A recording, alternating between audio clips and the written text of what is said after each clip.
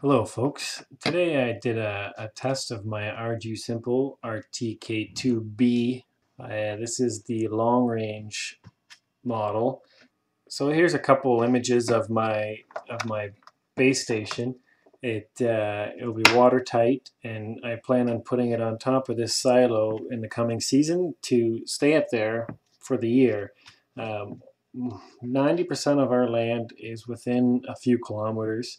So my hope is that with a good base station, I can reach everywhere from my correction signal. So, my place is here, I believe.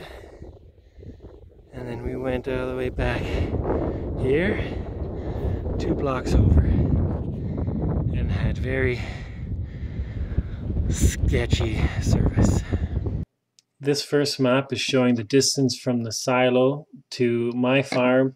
Where I'm going to have problems is those bushes.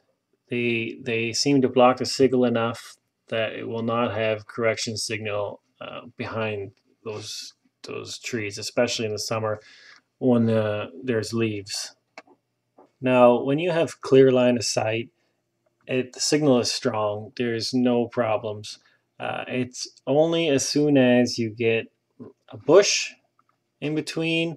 Farms also block the interference, but tend not to be as significant. This is just a side note. On my way back, I drove through town and had remarkably good service. I realized the distance isn't far, but with all the interference, I still had a decent signal as I drove through town. Now here, unfortunately, my screen recorder didn't record the little menu that showed what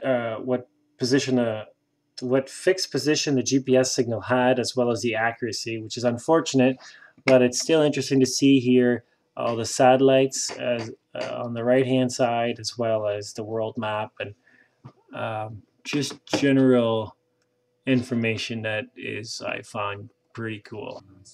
So I think the conclusion of my test here today was that the long-range module really does go a long way as long as you have a clear line of sight. It has no power to puncture any real obstructions.